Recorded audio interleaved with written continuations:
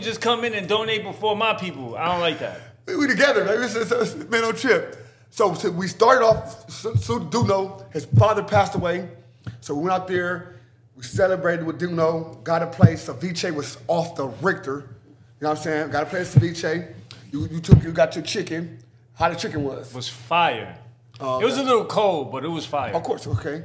So then I'm seeing all the activity happen. We got smac out there, washing cars, helping washing cars and all that, and his sevens. So I'm like, damn, fuck it. Hold on, was that your first time eating smac? First time eating smac. Wow. First time eating smac was great. You know. So can you give me a little can you give me a little rundown on? You ain't got to say nothing too crazy, but a little rundown between like how big it was for you to just be in the same. It was great. It's my boy. That's my boy too. So we get Vietnamese style. That's my guy. That's my boy too. Nah, he came because of me. That's my boy though. My guy. Vietnamese style. Whose guy are you, bro? Both our guys. All right.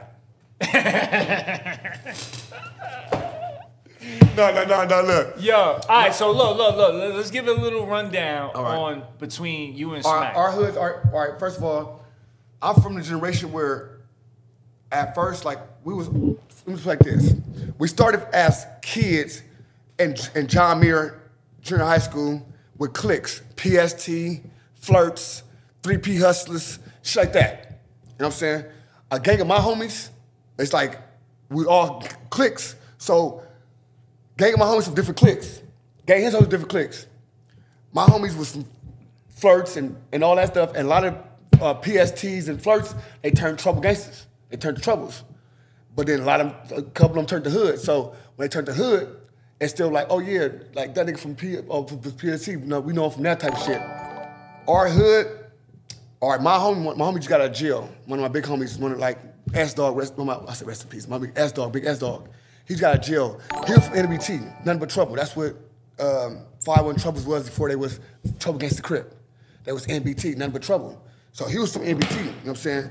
One of my homies, you know what I'm saying? So he know all of them. They was cool with us at one time, you know what I'm saying? What Trouble they said was cool with y'all at one time? They was, yes. Right. It was NBT, it was a tagging crew at first.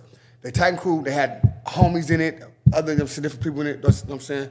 A lot of my homies, that's older homies from my hood, that's NBT. You know what I'm saying? So when like 97, 98, the split happened. Boom. They stopped doing the tagging shit. They gangsta Crips. They started kick with the Hoovers. Once you with the Hoovers, we from neighborhood, it's like ops. So they became our ops.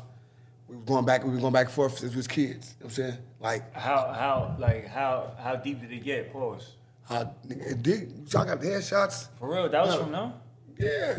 You got a headshot? I used to live. I never even knew that. You never told me that story. Yeah, that's a headshot. Yeah, I got shot in the head.